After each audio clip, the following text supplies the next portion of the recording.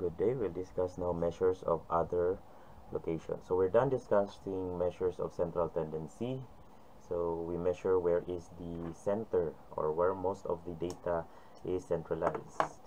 Next, we have the measures of dispersion. It measures how close or far are the data from each other. So if the value is small, then meaning they are homogeneous or somewhat closer to each other, and if the value is high, then of course the values are far from each other, so heterogeneous. Now we'll have to discuss these measures of other location. We have two types again, the ungrouped data and for the grouped data. Now for the ungrouped data, I already have a video for this one, so I'll just share with you that one on the comment section below. And now I'll be concentrating on the group data. Now for the group data, we'll be needing an FDT or the frequency distribution table. Now actually for these three measures of other location, the percentile, decile, and quartile, the formulas are based on the median. Okay, the formulas are based on the median. So if you can still remember, this is the formula of the median. So the only one that changes is this one. Since this is median, so we'll need to compute for the middle, so that is why we have n over 2. Percentile, it's of course 100. No, the maximum is 100%, so that's why we have over 100. For the decile, that's over 10, and for the quartile, that's over 4. Okay, so now the process of finding the percentile, decile, and quartile, of course, is just similar to finding the median. Okay, median meaning it's the center, it's the middle. So meaning when we talk about percentile, it's the 50%. So the median is the 50%. Okay, by the way, when we talk about percentile, we are dividing. Okay, say for example this line into 100 pieces. Okay, so that is why percent. When we talk about decile, we're dividing that line 10 times or 10 divisions. I mean 10 divisions because it's dec. Quartile means 4, so dividing the line into 4 parts. 1, 2, 3. So 1, 2, 3, 4.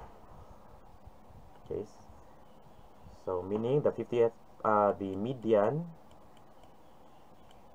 Okay, median is equal to the P50%, the decile, the 10th decile, and the second quartile. Okay, by the way, this is 5th%, or 5th decile, I mean 5th decile. Now because 100 divided by 2 is 50, 10 divided by 2 is 5, 4 divided by 2 is 2.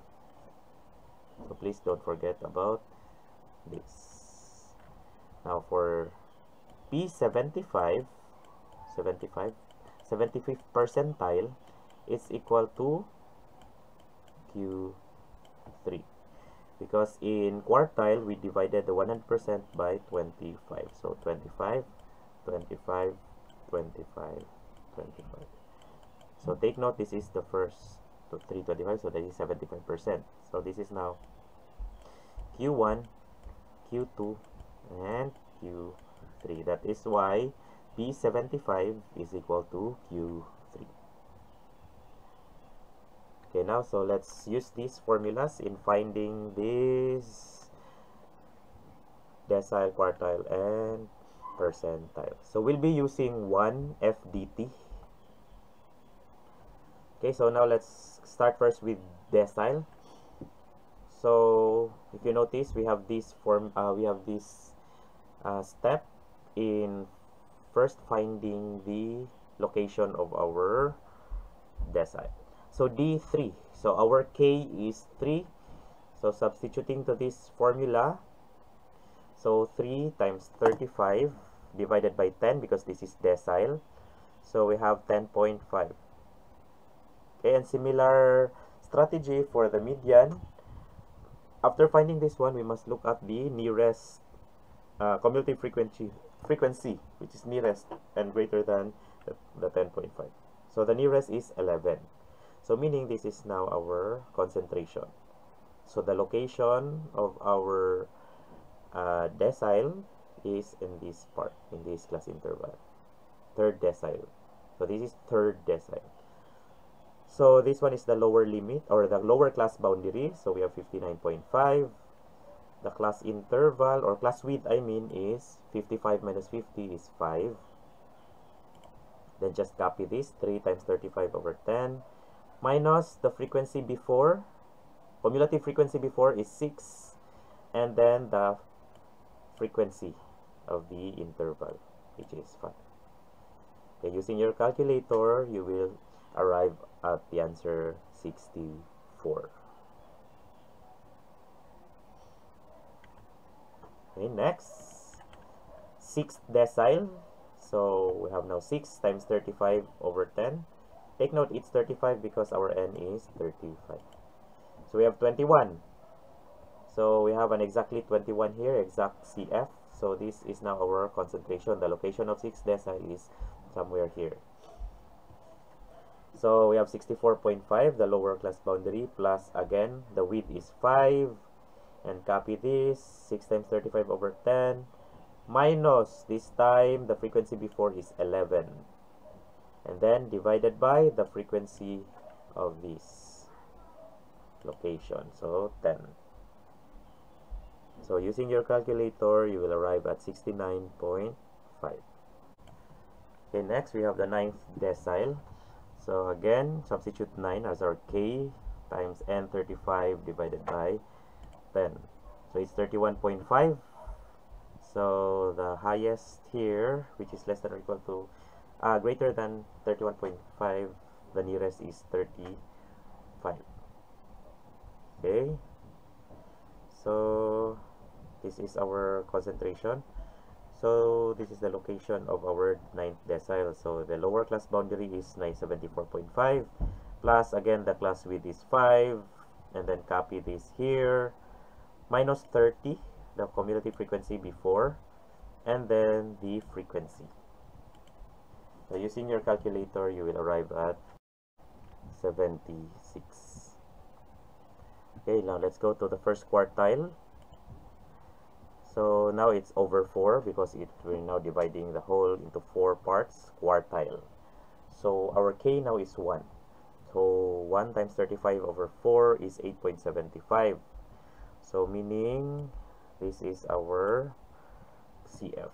So this is now our location of the first quartile. So the class boundary, lower class boundary is 59.5. The class width is again 5.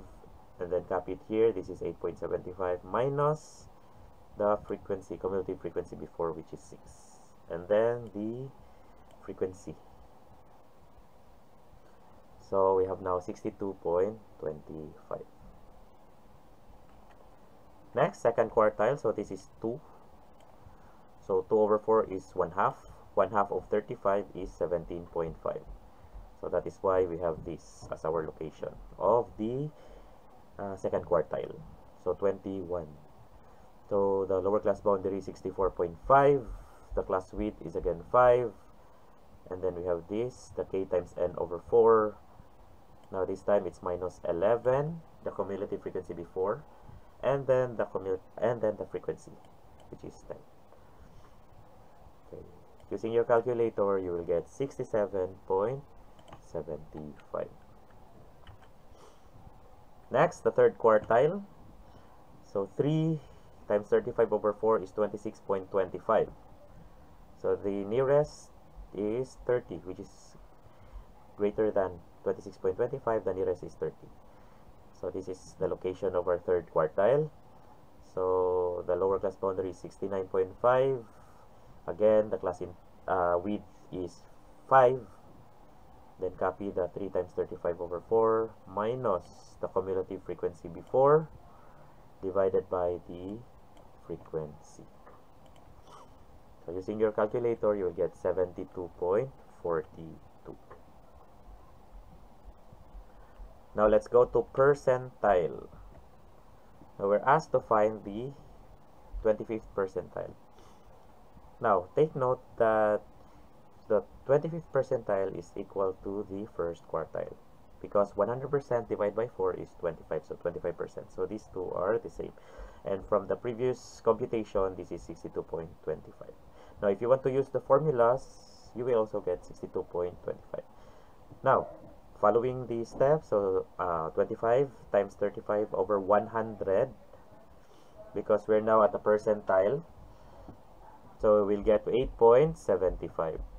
Okay, so meaning this is now our CF, so this is the location. This is the location of our 25th percentile. The lowest class boundary is 59.5. Again, the class width is 5. Then we have this 8.75 minus the previous is 6 divided by the current, which is 5 frequency. So using your calculator, again, you have 62.25. So if you notice, they are just the same. Next is 80th percentile. So substitute here, you will get 28. So obviously we have 30 as our CF. Okay, so this class interval. So the lower class boundary is 69.5 plus this expression. So the class width is 5 times this, just copy it here, minus 21, because that's the cumulative frequency before our location, and then divided by 9. So the result is 73.39. And last, we have the 75th percentile, so it's the equivalent to the third quartile. So based on our previous illustration or example, we have the 75th percentile is equivalent to 72.42. So I guess we have still the last one. So this is the last one. So this is the 40th percentile. So substitute 40 times 35 divided by 100. It's 14. So go back to the CF. So we have 21. Okay, so this time